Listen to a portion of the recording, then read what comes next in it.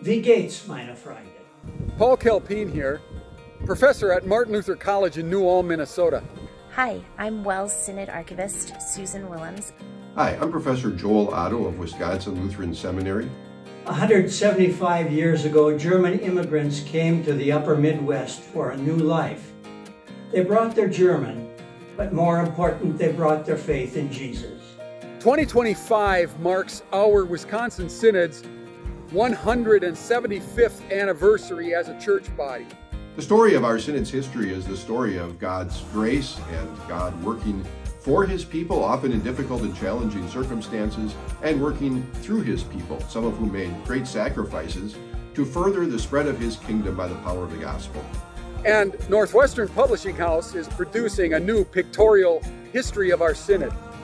John Braun and I are co-authoring a special volume entitled Christ Through Us, a pictorial history of the Wisconsin Synod 1850 to 2025. This resource is a pictorial history which will contain over 500 images that were handpicked by myself and the two authors of the book. Special features of this book include short vignettes about interesting and important people, places, and events in our Synod's history.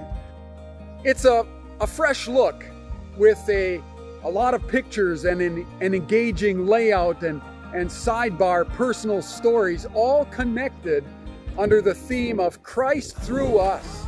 Many of these images have never been published before, which makes this an exciting opportunity to see these rare photographs.